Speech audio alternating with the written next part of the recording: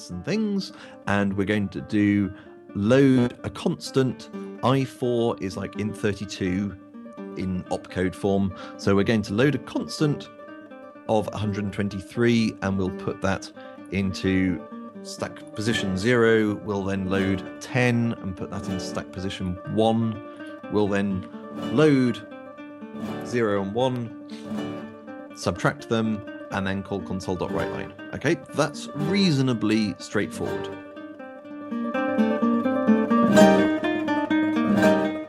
So now we're actually going to explain a bit about what's going on. Let's explain everything we've got here. We've got some using directives.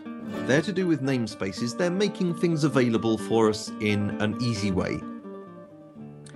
We've got a namespace for ourselves that we're declaring.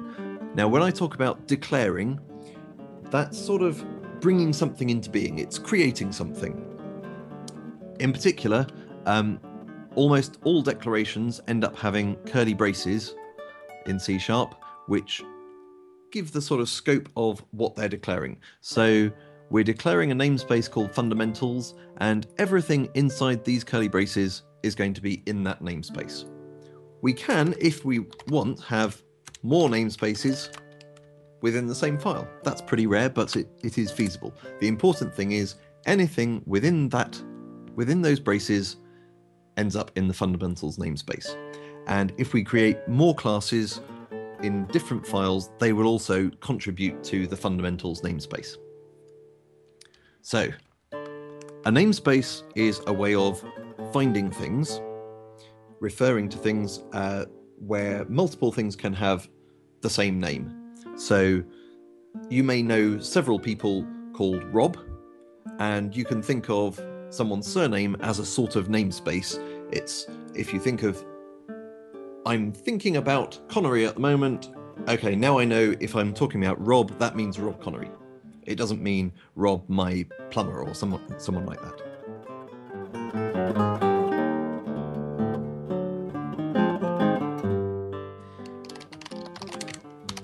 If we declare our own ifoo of outt, and we can make a method give me a t, an instance of t. There we go, so that we don't get two capital S's together. Right, so that's fine. That compiles. If we tried to write a method take an instance of t instance, bang! Invalid variance. The type parameter t must be contravariantly valid on ifoo of t. T is covariant. Okay, it works fine if we don't have anything. But at that point, an ifoo of apple couldn't be treated as an ifoo of fruit.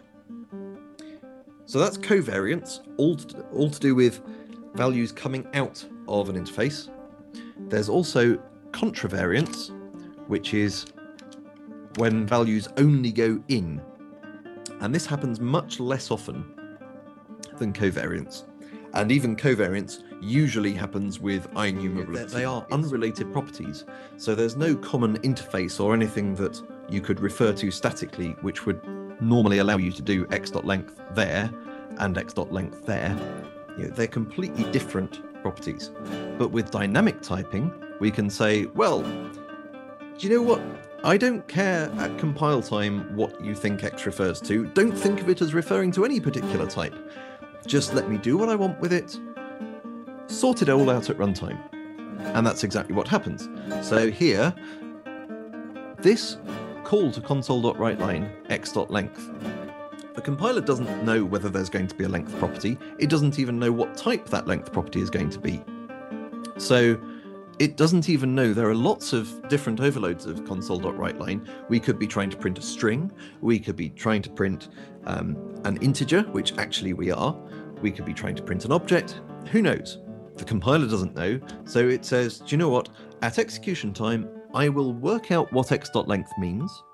Then I will work out, based on the actual type of that property, I'll work out which overload of console.writeLine you're trying to call. And I'll